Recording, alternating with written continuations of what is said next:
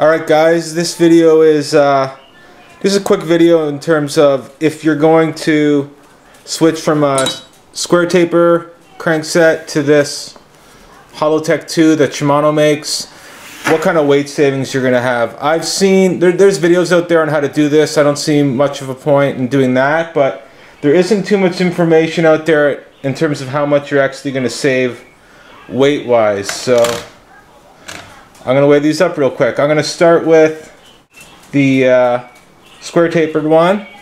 So let me zero my scale here. It's going. There we go.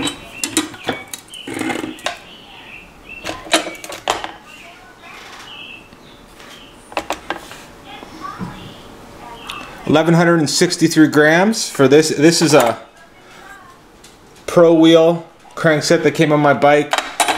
The bike's in my previous video if you want to look into that. It's just a cheap $200 bike. And then this is what I'm upgrading to. It's a Sora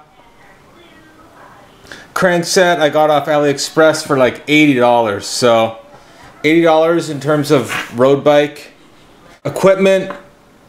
That's peanuts, right? Guys spend $80 on a tire. So let's see if this was actually worth it. So get this on there.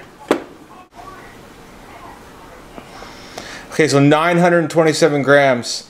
So we're talking like 235, 240 grams, almost half a pound. For $80, I think actually half a pound, that might actually be worth it. So, I mean, you're going to save more. If you got some Kick-Ass or Ace crankset, you're going to save even more. But, I mean, if you have something like this on your bike, chances are that's going to blow the budget. You're probably going to be looking at something like this. 80 bucks shipped to your door. One thing to note, it did come with a scratch, unfortunately, right there. But, probably just going to leave it. I'm not too worried about that. So, I hope that helps you guys decide whether you want to do the conversion, whether it's worth it or not. But thanks for watching, and stay tuned for more videos.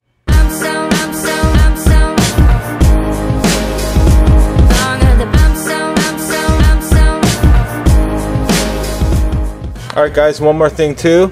On my next video I'm going to be upgrading these brakes to some aluminum ones that I got for like 50 bucks. So if these budget upgrades interest you guys, subscribe, and see you on the next video.